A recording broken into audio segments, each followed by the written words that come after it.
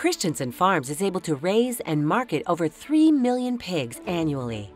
These pigs are harvested at several primary pork processing facilities, including plants Christensen Farms has ownership in, which are Triumph Foods, located in St. Joseph, Missouri, and Seaboard Triumph Foods, located in Sioux City, Iowa.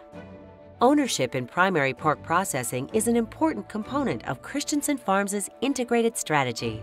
Triumph Foods first opened in 2006 and is now owned by 5 pork producers, including Christensen Farms. Seaboard Triumph Foods, also known as STF, opened in September of 2017.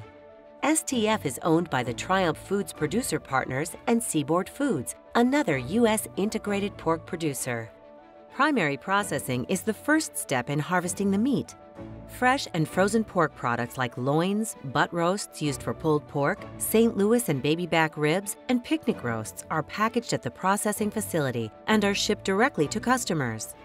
Other products like bacon and hams require an additional step before they are ready to ship to grocery stores and restaurants.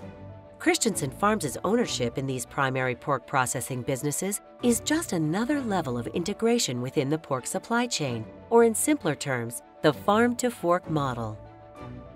Pigs are ready to go to market when they reach approximately 285 pounds or 6 months of age.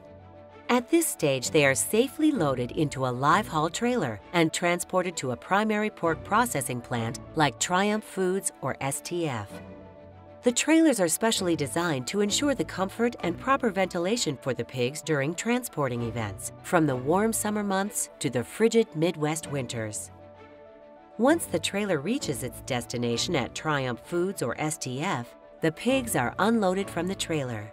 As they enter the facility, the pigs are tattooed with a special ID to ensure each animal can be traced back to its farm of origin.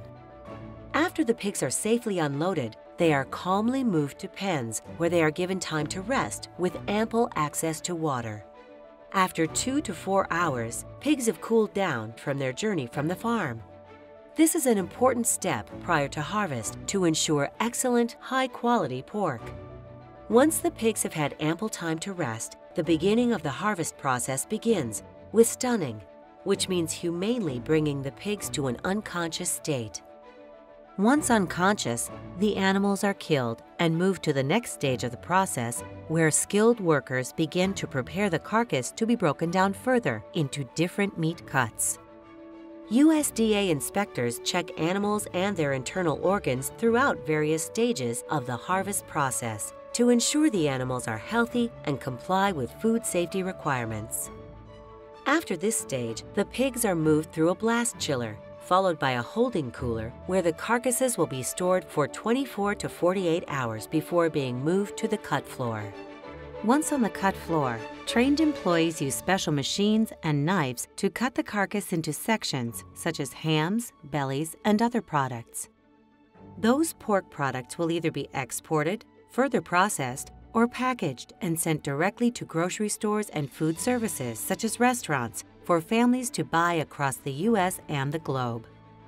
At primary processing and packing facilities like Triumph Foods and STF, USDA's Food Safety and Inspection Service oversee and are responsible for ensuring humane handling and harvest of livestock every day. And at every step, the skilled teams at Triumph Foods and STF work hard and are committed to helping Christensen Farms fulfill our mission. By harnessing the competitive advantage of our uniquely connected food system, we can create the most sought-after pork products for a diverse set of global consumers.